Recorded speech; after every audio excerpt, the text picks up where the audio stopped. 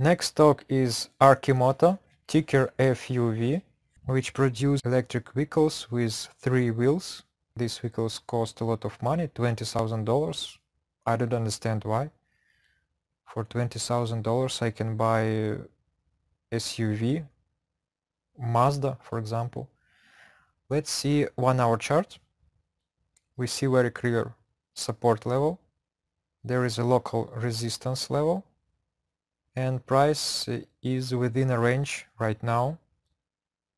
First of all, we are in the downtrend. I predict there is one of two scenarios maybe realized. In both scenarios, I think price will return to this support, 9.48. But in first scenario, if price break and hold, it will go lower. It will go to this next level,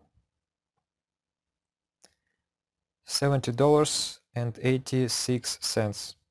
So there is a move $2. But if buyers will step in, then after false breakout of support, price will return and very quickly will reach resistance level 11.52.